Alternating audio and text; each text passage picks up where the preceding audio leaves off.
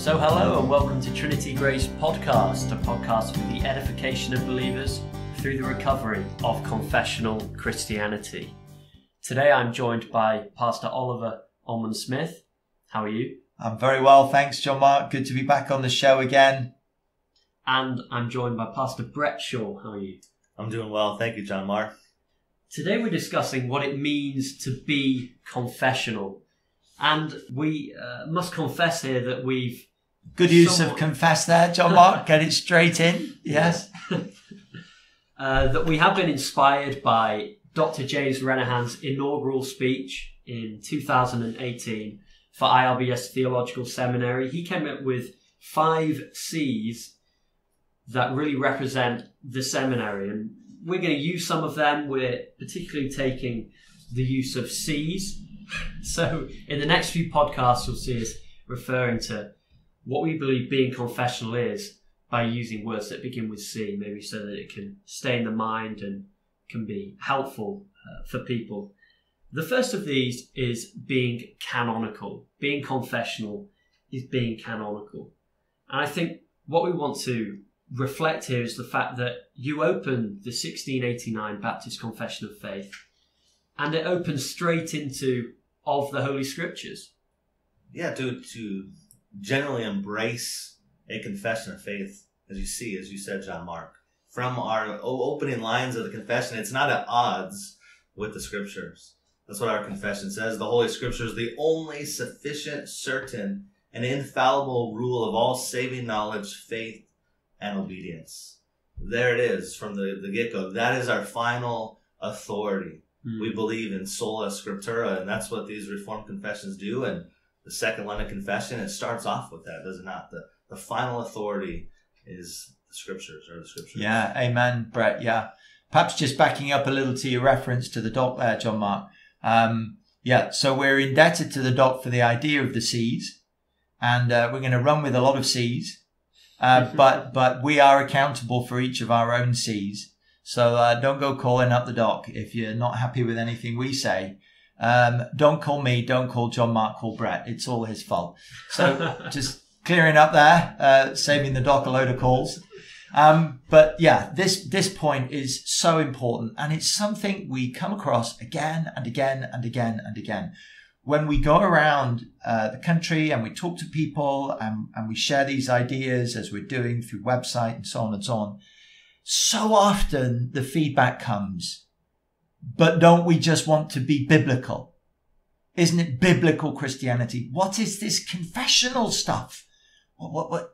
Surely this is a substitute for being biblical, or a distraction from being biblical, or a second best from being biblical, or even worse, superseding being biblical. But as we come to our confession of faith, none of those things are permissible as arguments. Because if we are confessional, the first thing we are is canonical. That is to say, the whole counsel of God, as revealed in the whole Scripture, is our whole and sole authority. If being confessional means anything other than being thoroughly, energetically, strictly biblical, then we are not being confessional. So, and we've got to keep hammering that one, guys. We've just got to keep on it and on it and on it and on it. No. Being confessional is being biblical. If you want to be biblical, and this is our point, and perhaps something Brett could pick up on here. If you want to be biblical, being confessional is the best, safest, surest ground on which to stand. Yeah, that's right, Oliver. In fact, the Bible itself necessitates, we could say, confessions of faith. It necessitates it. That it's not just for, sometimes we like to say it's good, it's useful for the church, and it is. And it's useful and good for the church because it stems from the Scriptures. That the Scriptures necessitate that we confess the faith. Just to run through a little bit of this, you see that right early on in Deuteronomy 6 with the Shema, that Israel was to confess their faith in the one true God, the oneness of God. Hear, O Israel, the Lord our God, the Lord is one. They confessed their faith in who God was. And in fact, that confession of faith led to their love for God. That they would love God with all of their heart, and they would love their neighbor as themselves. It inspired true love, true devotion, and piety. But you see that as well in the New Testament, 1 Corinthians 8:6, the Shema being extended to confess in the triune God, the Father by whom all things exist, and the Son through whom all things exist. We have confessions. Peter's great confession, confessing in who the Son of God is. He confesses the faith, and the church is built upon that same confession, the rock, which is Peter's confession. So you see it time and time again throughout the scriptures, where the church confesses the faith. They receive it by revelation, and they repeat it throughout the scriptures, and then they pass it on from one generation to the next. Yeah, I'm mindful as well, Brett, of that wonderful text in 1 Timothy 3. In our translation, we have here, without controversy, great is the mystery of godliness. But if you actually go back into the Greek, what we've got here, confessedly great, or confessing the mystery of godliness, is what makes it great. It's the godliness, the mystery of godliness confessed here. And then if you track that forward to Jude, Jude wanted to write about their common salvation. Jude wanted to be encouraging. Jude wanted to share together in the communion of God and the communion of joy, very much as we find John doing at the beginning of his first letter. But he says, I found something else more pressing. And what was it that was more pressing? It was to exhort you to contend earnestly for the faith, which was once for all delivered to the saints. Now, this is the apostolic body of truth, upon which, as Paul says to the Ephesians in chapter 2, everything else is built. The foundation of the apostles and prophets isn't the foundation of Peter, Paul as men, as it were. It's the foundation of the faith that they believed, confessed, made known, and passed on. You have this phraseology throughout the New Testament, don't you? What I have received, that I also deliver unto you. This is the true apostolic succession. It's the faith that is passed from generation to generation to generation. Absolutely. And it's the idea of, what do we confess? What do we believe that confession is almost pushing the whole time? What's it full of? It's just what the scripture teaches. So the confession is merely a statement of faith which comes from God's word alone. It's that sola scriptura again. It's a document of the Reformation. And I think we could say that the Bible, right, is the source of truth, whereas the confession is the summary of the truth, the summary of the faith of what we believe. And so what do we believe the scriptures actually teach? And here it is, a system of faith that we could hold to and guard and pass on from one generation to the next. Amen. You quoted from the first paragraph of the first chapter and the first sentence. And one of the most wonderful things about this sentence that I love is that it's ours. There's so much of our confession, and we'll come to this under the discussion of creedal. There you go. Spoiler, that's coming up. But we'll come back to this then about the way in which the writers of our confession consciously plug into historical theology and use terminology that has been used before. But this is ours. You won't find this anywhere else. This is uniquely ours. And what a statement. Let me just give it again, Brad, because it's so good. We've got to have it again. The Holy Scripture is the only sufficient, certain and infallible rule of all saving knowledge, faith and obedience. And that word certain, by the way, has a very technical meaning. It means inerrant, really. So we've got inerrancy, we've got sufficiency right here in the first sentence, all about Scripture. If we're going to be confessional, we have to be biblical, canonical, whole counsel of God. If we're going to be canonical, biblical, whole counsel of God, we need to be confessional. Now that's our conviction, isn't it? And that's the message we want to get over to the churches. That's right. It made me think of this quote by Phyllis Schaff. He quotes on the necessity of confessionalism. He says, it may be said that the Christian church has not been without a creed.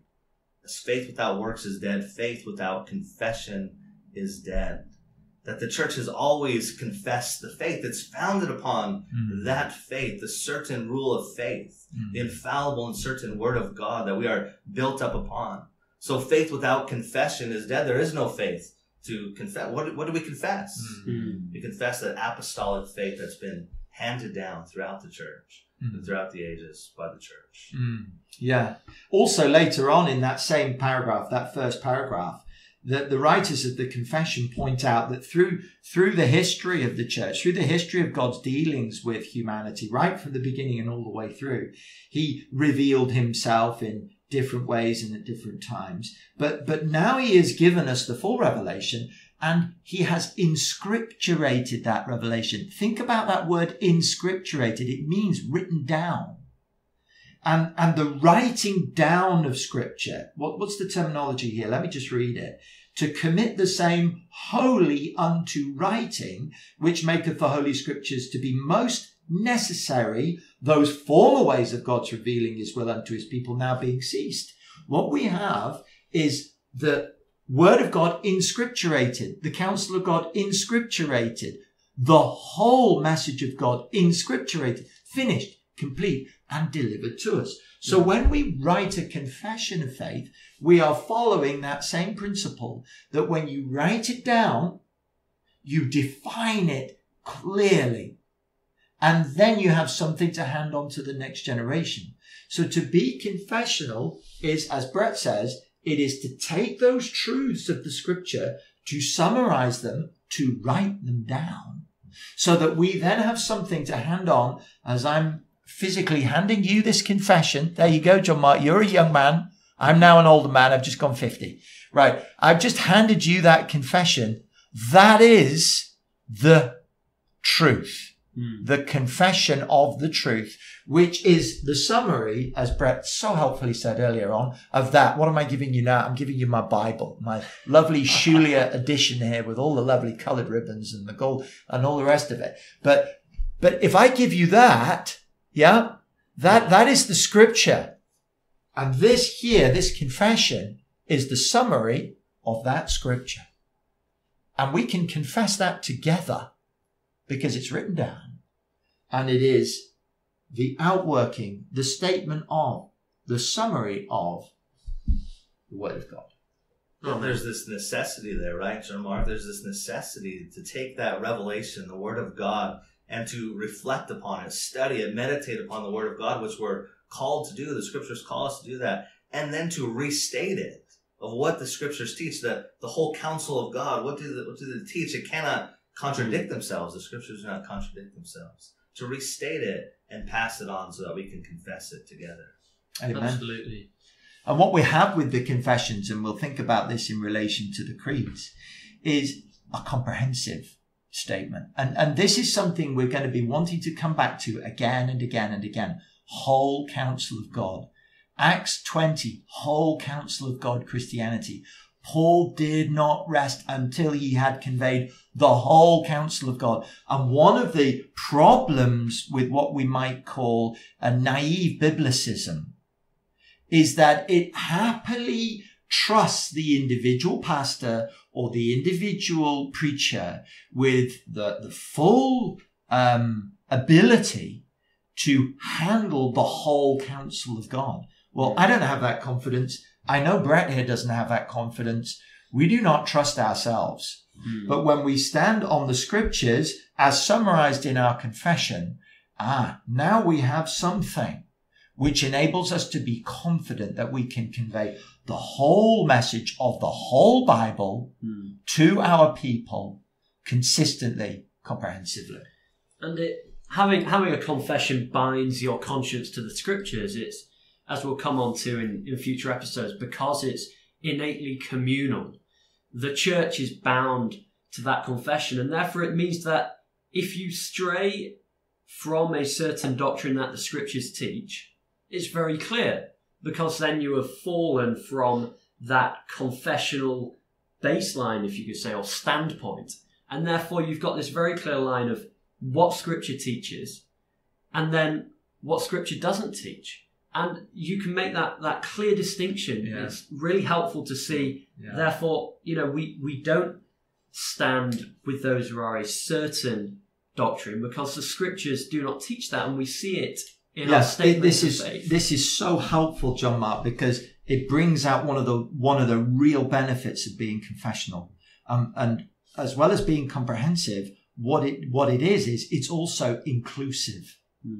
Many people look at our confession and say, well, that's not specific enough of this, that, or the other. Well, that is all very deliberate, because what we want to do is to bind consciences to the Scriptures and not to any man-made added extras.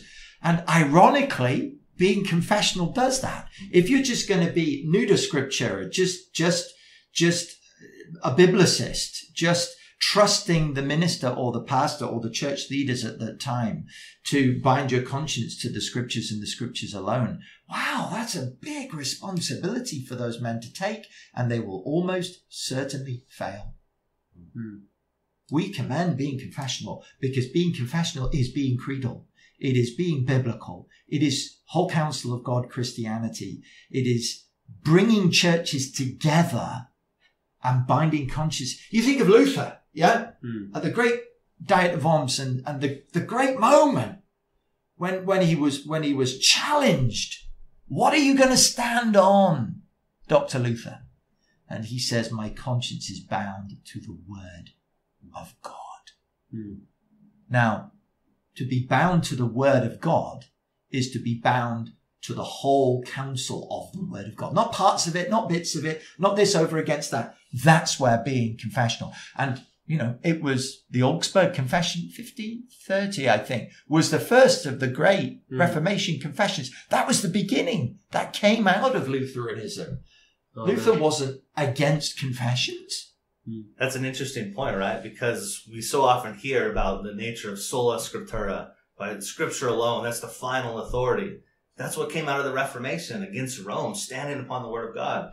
And yet, what do you see right after as you make that point? The writing down of confessions. Believing that Scripture is the final authority leads us then to confess the faith, what we believe the Bible actually teaches. Amen. Amen.